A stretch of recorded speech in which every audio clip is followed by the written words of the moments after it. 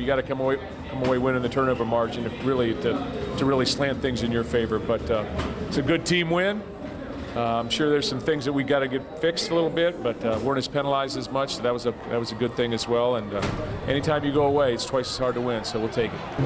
I believe so. We came out with a mentality of attack, and that's what we said we was going to do preseason. And today we executed it. I mean, we had a good game against Boise. I feel like we came out and executed the way we wanted to this game.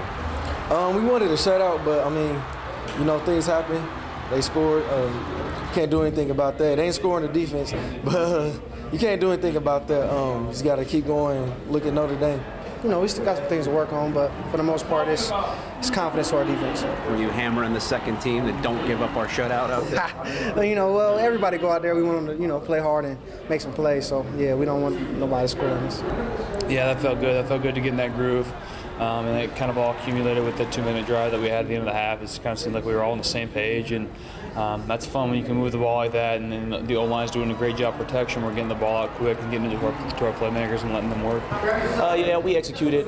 We fixed some of the timing issues that we had against Boise, and we came out and we executed and we did what we had to do to be there for Maxwell.